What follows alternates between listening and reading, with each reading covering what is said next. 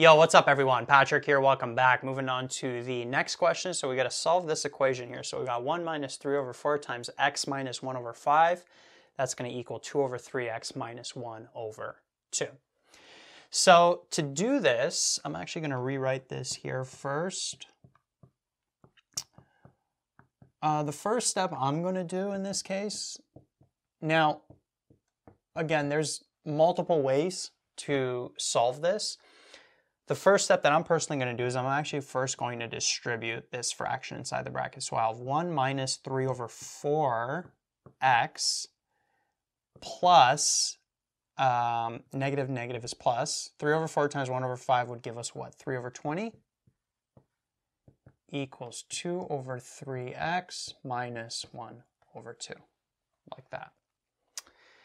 And so now we just got to solve for this x, bring everything that has an x to one side, bring all the other numbers to the other, but you can work with fractions if you want. What I'm personally going to do is I'm going to get rid of the fraction. So what I'm going to do is I'm going to multiply every expression by the lowest common denominator.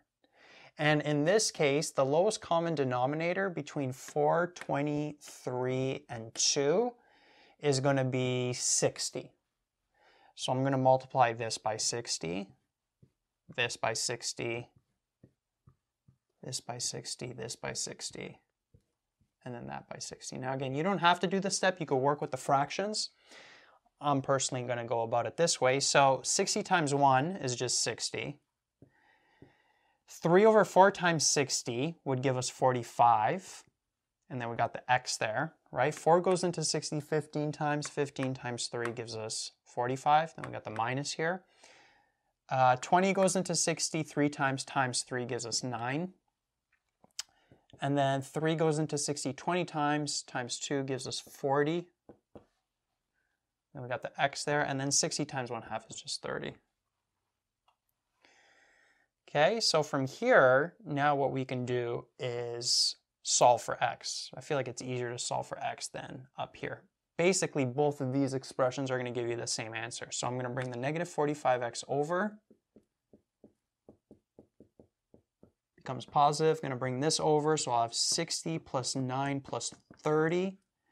So we would end up with what? 85x here. And then over here, we would end up with 99. And so notice, divide both sides by 85, get the x by itself. 99 over 85 is your final answer. And this fraction here, it can't simplify any further.